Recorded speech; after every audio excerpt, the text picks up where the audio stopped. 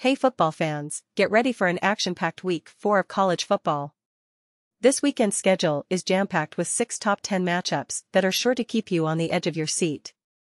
We've got number 6 Ohio State taking on number 9 Notre Dame, number 7 Penn State going head-to-head with number 24 Iowa, and number 13 Alabama battling it out with number 15 Ole Miss, just to name a few, but that's not all.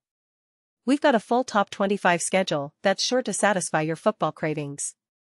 Number 1 Georgia takes on UAB, number 2 Michigan faces Rutgers, and number 3 Texas goes up against Baylor. And that's just the beginning. In the game so far, we've seen some incredible moments. Texas A&M scored the first touchdown of their game against Auburn with a throw from quarterback Max Johnson to his brother, Jake Johnson.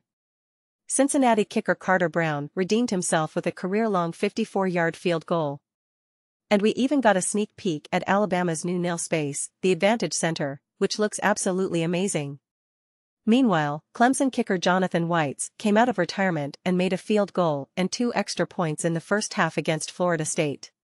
The Texas A&M defense has been dominating, holding Auburn to just 3.5 yards per play.